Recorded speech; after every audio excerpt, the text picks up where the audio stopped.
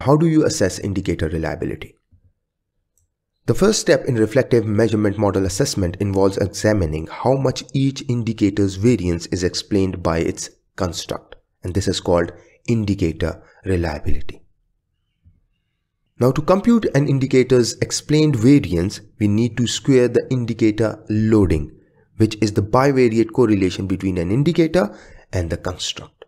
Now, in order to get your indicator reliability, what you need to simply do it is just take the square of your loading.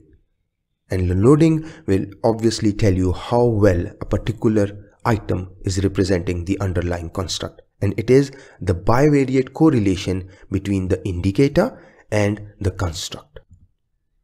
Now, as such, the indicator reliability indicates the commonality of the indicator.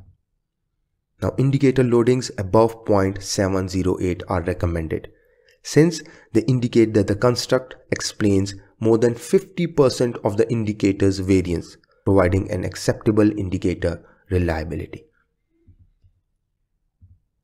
Now, researchers frequently obtain weaker indicator reliability, that is less than 0.708, for their measurement models in social sciences studies, especially when newly developed scales are used.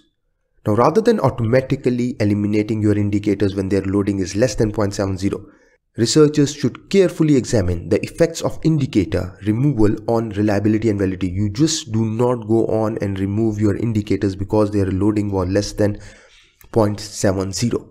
You assess whether this removal will significantly improve the reliability and validity. Now, if your reliability and validity is already above the required limit, you do not need to go on and delete an indicator because its loading was less than 0.708.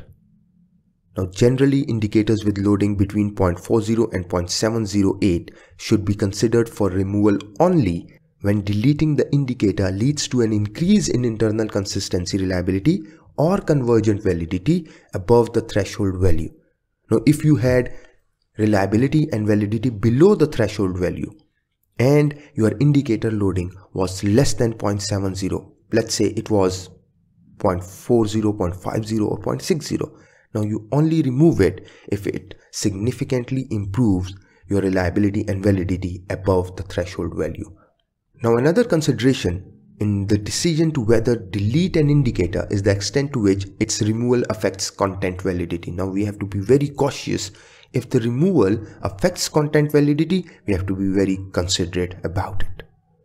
Now, as a consequence, indicators with weaker loading are sometimes retained. Now, indicators with very low loadings less than 0.40 should, however, always be eliminated from your measurement model.